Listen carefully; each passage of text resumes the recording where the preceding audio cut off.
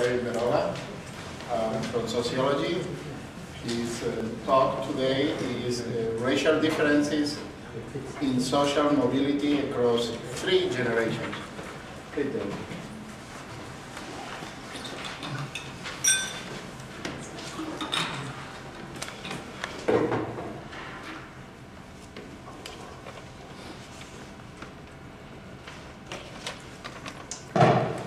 Well, thanks so much, everybody. Thanks to Walter, the Humanities Center Board, and of course the fantastic staff at the Humanities Center for putting this together. So I was really excited when I saw the last theme come out, mobilities, because it fits so well with a lot of my research on social mobility, but I will warn you that my talk will be just a little different than the previous 2. But I have designed it for the humanities audience, just a few numbers, and some creative imagery, at least to me. So we'll see. And probably shorter because we just don't write as well. Just put it out there, So, upward social mobility, or the attainment of a higher social status than your family of origin, is really the quintessence of the American achievement ideology. And due to the importance of this ideology to the Americans' ideas of what our country means, right? The land of opportunity. Many Americans, if not most Americans, mistakenly believe that there are more opportunities for social mobility in the United States than there are in other countries. In addition, most Americans believe that the key engine of social mobility, particularly for traditionally disadvantaged groups, is the educational system, right? And so the typical story goes that you work hard, you get a good education, and you can achieve a higher status than you came from.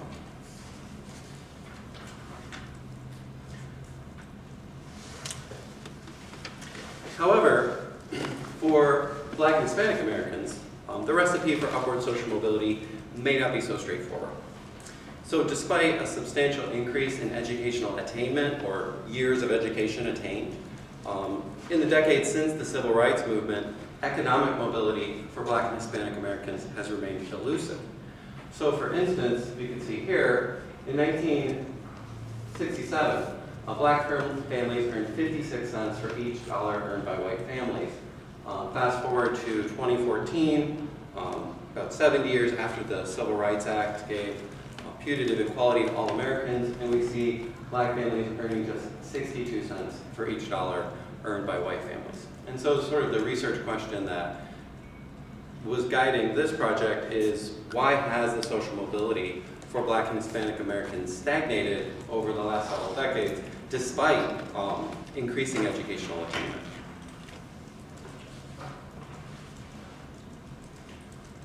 So as sort of the theoretical framework, I use what we call in sociology a social reproduction model. And so a social reproduction model is in stark contrast to sort of that achievement ideology that I outlined earlier. Instead, a social reproduction model suggests that education systems generally will serve a conservative role in society and will tend to reproduce existing social hierarchies. So these models really do point out is that the education system is endogenous to the society, that it's somehow supposed to change. And so when you sort of look through history, what you see is that there's really not that much evidence of educational systems providing this sort of revolutionary, transformative role. Instead, they just generally tend to look like the same society that they're a part of. And so this model basically rejects the idea that social hierarchies seen in other facets of society won't also be seen within the educational system. And importantly, another function served by the education system from this model is this legitimation function. So the model also argues that the education system serves to legitimate social inequality by, again, providing this idea that there are these ladders of social mobility available that minority groups are simply not taking advantage of. So for instance, right, despite years of empirical evidence indicating that Black and Hispanic Americans are family focused, they value education, they're industrious, they're hardworking, we still see many Americans labeling and stereotyping these groups as somehow lazy, criminal, undesirable neighbors, and poor employees. So our basic social reproduction model really sort of generated in Europe in the 70s and 80s. So when we kind of apply this to the racial dynamics in the United States, we sort of want to bring in another perspective. And so I draw here on the work of Melvin Oliver and Thomas Shapiro, who have had this great book years ago about that really outline the historical processes that lead to differences in wealth holdings between black and white families, mainly. And so two concepts that I was sort of drawing on here. The first one is this economic detour. And so Oliver and Shapiro describe how even when minorities were able to successfully start businesses or gain some inroads, right, they essentially took this economic detour, meaning they were not able to participate in the mainstream American economy, and instead generally were serving niche markets and markets that frankly had limited buying power, right? And so if we think back even to say the boom years post-World War II, right? Lots of people starting businesses, and those businesses were, if they were successful, they could pass that wealth on to the next generation. And some groups just didn't have access to these types of, the ability to sort of participate in the mainstream, right? So we can think of this, if we were thinking of the theme, right? One group of people sort of on this economic highway, and the other groups of people sort of relegated to a detour on a side road, not moving nearly as quickly. That was my creative imagery, part of it. And so again, the key point is just sort of this lack of the ability to participate fully. And moreover, they describe how these patterns of inequality really become built into the social structure through a process that they describe as the sedimentation of racial inequality. And the sedimentation of racial inequality describes how racial differences, which namely, right, white supremacy, becomes a routinized, obdurate part of the social structure that's simply not seen as problematic and is accepted as normal by most people. And so the problem, again, is not just that past exclusion led to certain groups starting with less, but again, they're sort of playing on a fundamentally unfair field where they're not able to translate the resources they do have into resources in future generations. And again, because we don't see the sort of roots of this type of inequality in these historical processes, it's not widely recognized, and the low standing of minority groups is taken as itself evidence for their lack of effort or their lack of ability to sort of achieve economically. So to summarize here, I'm basically arguing that through the sedimentation of racial inequality, Black and Hispanic Americans not only started with fewer resources in past generations, but they also benefited less from those resources over time. The lack of payoff for educational attainment has led to fundamentally different mobility processes for white Americans compared to Americans of color.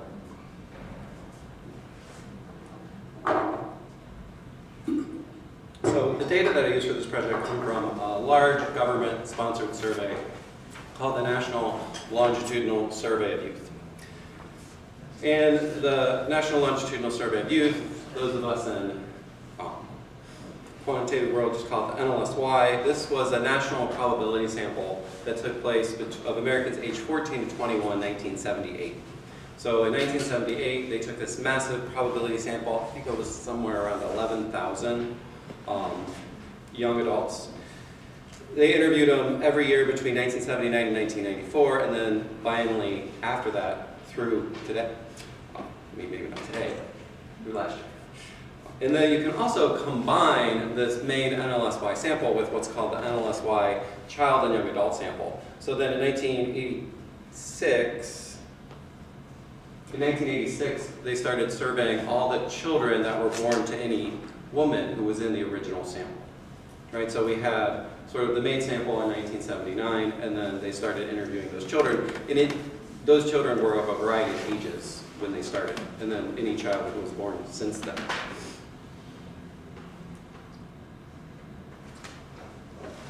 So it's not actually 956 for Black and white, but it's close to that. But there's over 900 Black, about 471 Hispanic, and 956 white families then that becomes sort of the cases for the data, and we can sort of think about through, we have sort of information then from 3 generations within these families.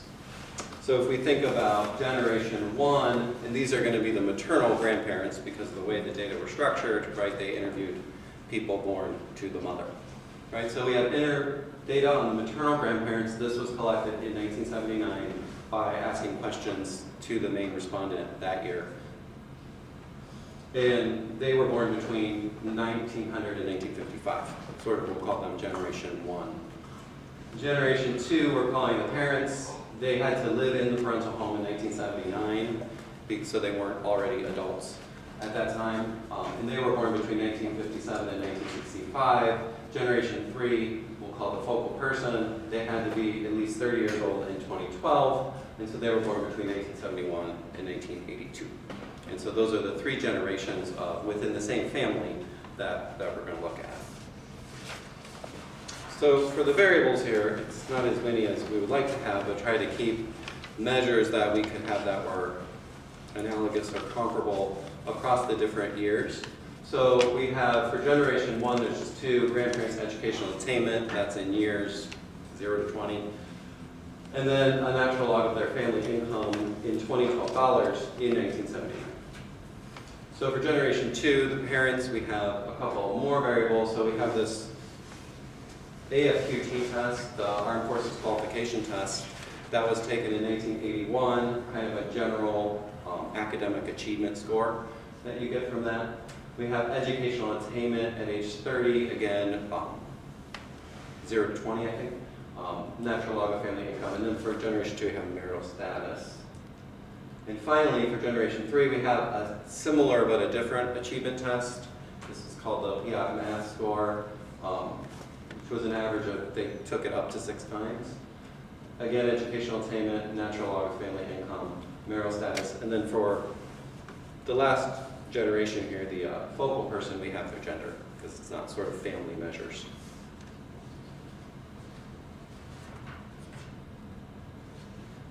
So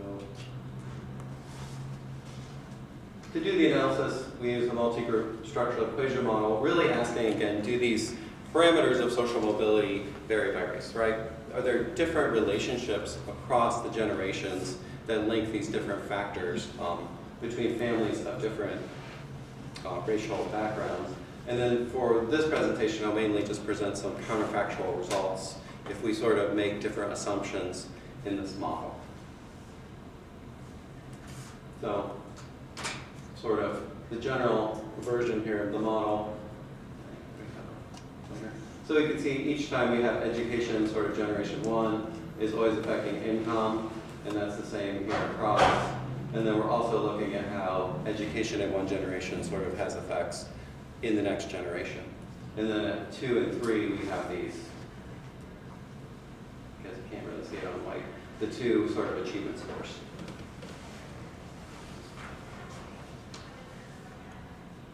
So to start the analysis, we can just look at some, these are just the observed descriptive statistics, and here's education by race across the 3 generations. And this was sort of that pattern I alluded to earlier, where we see the disparities in educational attainment getting somewhat more muted as we move through, right?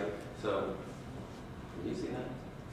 Generation 1, you have more of a gap here between the white is the red one, black is the orange, and Hispanic is yellow. But then when we move to generation 2, right, so these were like people born between the 50s. Much less of a difference there in educational attainment. And then generation 3, again, a slight difference, but not nearly what we saw for generation 1, right? People born between 1900 and 1955. So then when we looked at income, we see the differences remain more stable, right? And so again, this kind of the basic premise here is how do we have this declining inequality in educational attainment, but we're not seeing a commensurate decline in inequality in income. And you also have, like, you know, the people in generation 1, it looks like they earned more, but it was mostly because they were older. So 2 and 3, they were only 30.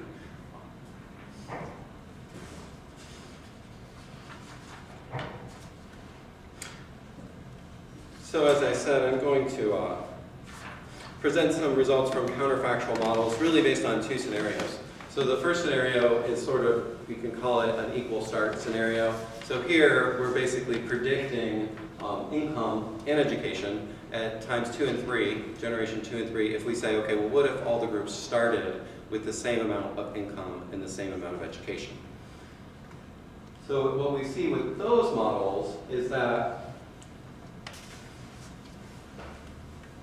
the model predicts white Americans to continue to outpace, right? The difference in education are actually larger predicted than we actually observed.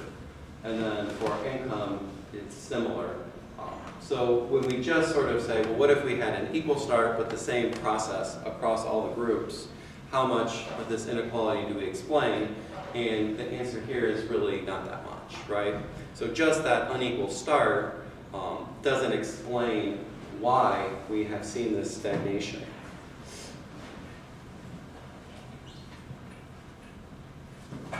So next, two sets of models are models where we take, so if we have this process again, right, we allow sort of those paths to vary by race. And so what if we take the paths for white adults and apply those to all to Black and Hispanic?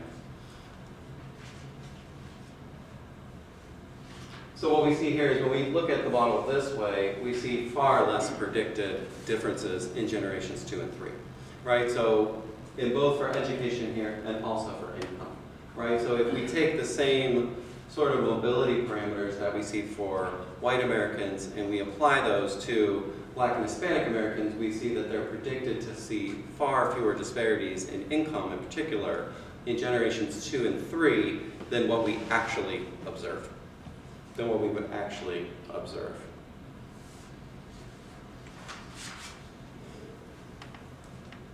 So what does this all mean? Well, I think the first sort of take-home point is that Black and Hispanic Americans are really disadvantaged not just by unequal starts to this process, right? It wasn't just that they, as I mentioned before, started the race behind, but they were sort of running uphill, right? So across generations, from generation 1 to 2, and from 2 to 3, white Americans benefited far more from the educational attainment and income of their families compared to their Black and Hispanic counterparts.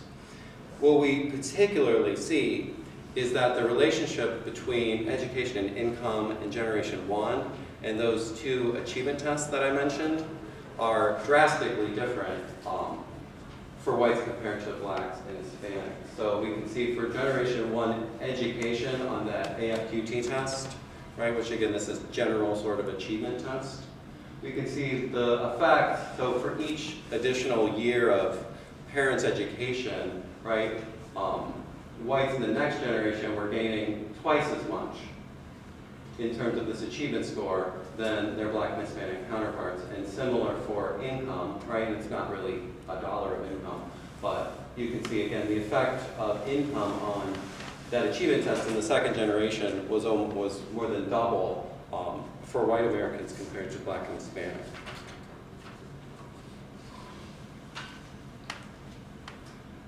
And similarly, we see the same pattern here with looking at, again, this is sort of the grandparents' income on the, I guess, the grandchild's math achievement. The education, the difference is not quite as dramatic, but look at this for income, right? So, you know, white Americans in this third generation who, right, I mean, would be someone like my age, I would fit in there, we're gaining, right, over 3 times as much from the income of their grandparents on their score on this math test. And then the scores on these achievement tests, right, are then the key drivers of sort of income within those generations. That effect was pretty similar across the groups.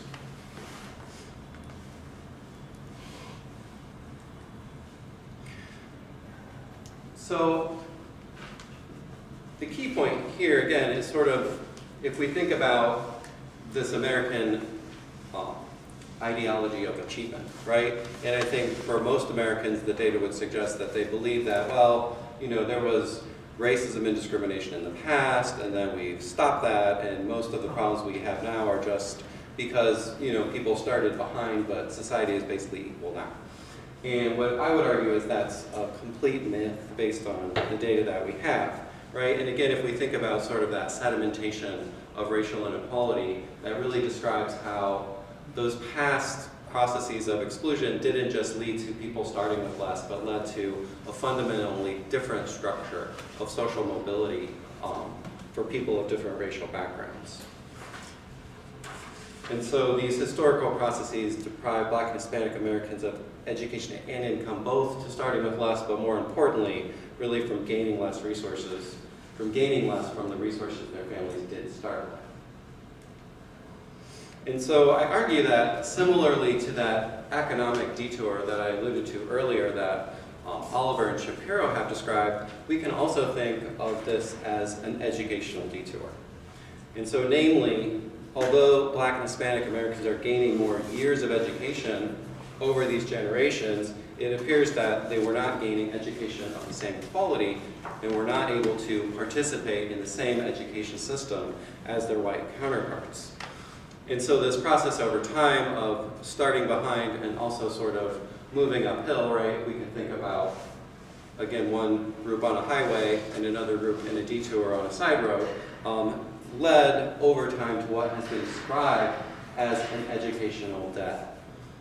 And so this was an influential paper in 2006 where Lansing Billing, who was president of the AERA, just was encouraging people to think about educational achievement differences as an educational debt rather than an achievement gap, because it really sort of underscores something that accumulates over time, right? And if we think about it that way, sort of the approaches to redress this problem are going to be much different.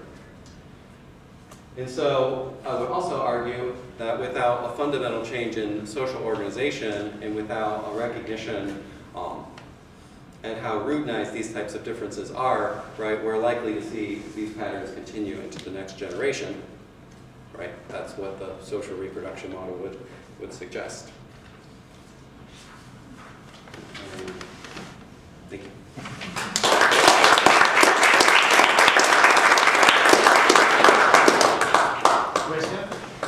David, I guess my quibble with statistics is that you leave out certain stuff. I think there needs to be, when you mention the economic detour, minorities excluded from participation in full economic boom after World War II, what should be in the footnote somewhere is it was money. Blacks, they could not get access to funding. Absolutely. It's part of the problem with Detroit now, why black businesses, folks don't invest, why Gilbert does everything. It's the money, and racism expresses itself in supporting stuff financially, financial institutions. So that was the big problem. That's the structural problem of racism in America. And I mean, you all look at it, but I don't know the solution. I mean, it really is the body politic. It's in the fabric of American culture. It's the racism that's part and parcel of the whole American system from slavery on. Yeah, absolutely. I mean, maybe I didn't express well, but that's exactly the idea, right? Is that they didn't have access to those same markets. Not just customers, but credit. Absolutely. There's another part, and the housing thing here, racialization. all these housing exclusions in the Detroit area. I have friends who, Because there's houses in actually, the area, it's in the documents, don't sell to minority families or black folks. well, and you're exactly right, because there's a third component of that model, which is called the racialization of state policy, which speaks exactly to that, particularly post-World War II housing, Okay. and how, right, Sure. black Americans didn't have access, and this is where the white middle class built their That's wealth. Even through when their they had homes. money. Yeah. You got the Austin Sweet case where they bought the house. And Yeah, then, absolutely. Yeah, the arc of justice. Thank you, Ed. Yeah, but this is the second talk within a week that I have experienced bright scholars like yourself describing the problem. And I'm wondering, the next step would be to propose, and I don't know if that's a sociological responsibility and economic responsibility, but to present ideas that would solve the problem. I mean, we've had, over the years, lots of people, very brave scholars who are socially motivated, the kind of research that I find very enthralling, describing these problems. And the solutions are what I am sort of looking for. So if you were to speculate, what would you propose? Well, I mean, obviously it's a difficult problem, but I think the first thing I would say is just sort of the mindset of thinking about it as a structural problem and not as an individual problem, right? So that would be sort of step one, would just be sort of changing the thinking. And then, I mean, in terms of what types of specific policies, there would be many, but I think you would really focus probably on school, and not just racial segregation, but economic segregation in schools, and then also thinking about, I don't know what to, early childhood, right? I mean, in poor neighborhoods especially, school should start probably at like age 3. It would make a wonderful working group if sociologists and economists and other people can get together and propose a number of solutions and take them to Lansing, take them to Congress and say, look, this is the problem. We've described it. Here are the solutions. Implement it. And then share that information to people who are activists, and so that they can know that these ideas have been presented and hold people accountable to at least, if not implementing them, disputing them or talking about them, so that you have that kind of interaction. That would be great. So I had a question. Forgive me if you explained it at the beginning of your talk, but I became increasingly interested in the word achievement as you were describing it throughout, because then there are achievement tests, which I don't know the literature on them, but I know there's literature on how they're problematic and often sort of gender biased and socioeconomic. There are all kinds of biases built into the achievement tests. But when you talk about achievement society, are there other ways in which achievement is articulated? And obviously the income factor sort of adjusts a little bit. It shows the mapping of that achievement test onto other factors. But I'm just wondering how the actual structures of measurement are also problematic and maybe part of the problem in the ultimate results, not sort of mapping out the way people want them to. No, that's a great question. So in educational research like this, we would differentiate educational attainment, years of education, degrees that you earned, versus achievement, which is test scores. And so I think a lot of the controversy surrounding those test scores is less about the tests themselves and more about how the differences on those test scores have been interpreted, right? And so if we see a racial gap on this test score, what are we attributing that to? You know, and so I think where we would say, like, I don't know if I would use the word that it's sort of socioeconomically biased, but sort of understanding the reasons why people from different socioeconomic backgrounds generally do score differently on these exams. Does that make sense? Mm-hmm. So I mean, if the controversy is more of an interpretation, then I mean the content, it's a test of, you know, questions that have right or wrong answers. The math exam in particular is basically all numeric. Just a comment on that one. With regard to something like the SAT or the ACT, we just had you know, university invitations go out in the mail. There's a lot of money to be made as a private consultant to helping families of means to gain higher scores on those tests, which directly lead to admission to the most selective and prestigious universities. Just an anecdote, not a piece of data, but I happen to know a guy from grad school who has a big house in California, a Porsche, because he is the president of one of these academies in San Diego that charges thousands of dollars to prep families for these test scores. And I think in several of the last years, graduates from his academy have gotten into Stanford at a higher rate than any other such similar place in the United States. But it's literally tens of thousands of dollars that people will spend to raise their ACT from 30 to 36. Exactly, right. So And I think it's that's not your data, but it's somewhat the same later idea. illustration of the way in which the test, it's not the content of the test, it's the way in which the test can be gamed, yeah. Yeah, and I mean, so just in this type of research, people who took a different approach, and this is where I think it's problematic, they use that same test score and they call it ability, right? And so even if you just call it achievement, it's kind of like showing what you think, right? Because I mean, as Robert alluded to, I mean, it's not, you're not going to pay people $1,000 to get a higher score on this Armed Forces qualification test on the survey, but they're doing that through private schools, through preschool, through, right, all these other things that families of means can do that other families can't. I'm connecting back to what Walter said. You said then the idea is to change the thinking, to make people see it structural. But how do you do that? The US is so built on that myth of individualism, exceptionalism. I try to install critical thinking in my students. I'm from Germany. I'm trying to emphasize structural patterns. I find it very hard to get people to switch that thinking, to recognize that, because it's so ingrained in American psyche. How do you do that? How do you change that thinking? Well, maybe we need to put several sociology classes in the general education curriculum. One idea. But I'm really not sure, you know, and I mean, it's difficult. I think when Robert was speaking, I was going to also mention, when you think about sort of the changing of the thinking, right, and an issue like this, it's just seen as normal. Exactly. That yeah. They these swim in differences that water, exist, they don't see right? the water that they swim in. Mm-hmm.